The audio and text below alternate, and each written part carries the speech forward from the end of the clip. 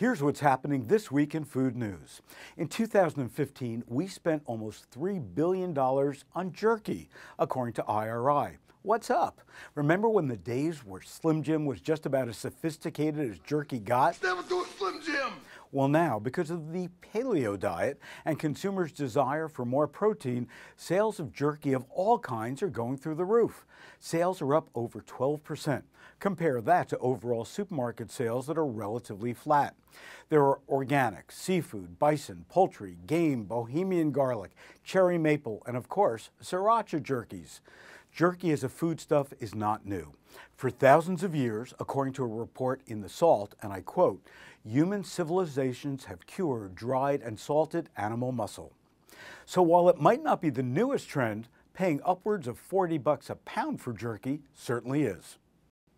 Here at the Lempert Report, we talk a lot about innovation and the influx of Silicon Valley money and intelligence to the food world. Here's another startup you should be watching. Memphis Meats, based in San Francisco, has created the first cultured meatball, simply meaning lab-grown meat from animal cells. According to the company, their process produces 90% less greenhouse gas emissions than conventional agriculture, and according to the corporate taste tester, it's good and tastes like a meatball.